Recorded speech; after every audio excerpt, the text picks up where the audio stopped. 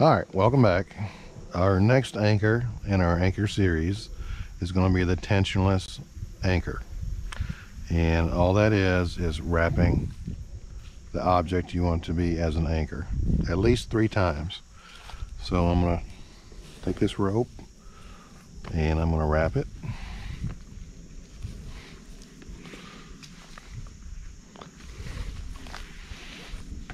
Okay.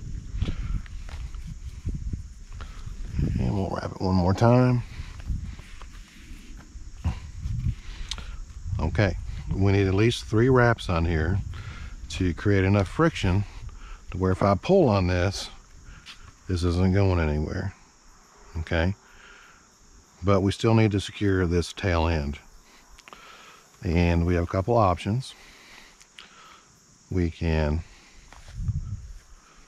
simply do a running bowline over it like this, which is probably your easiest way. Okay, and it captures that so it can't come undone, just like that. Or we can take this tail and we can tie a, hopefully I have enough tail here to do this, we can tie a figure 8 on a bite. Okay, and we can use a carabiner at this point and clip into it just like that. Okay, this is a tensionless anchor, and the beauty of this is you maintain 100% of the strength of your rope.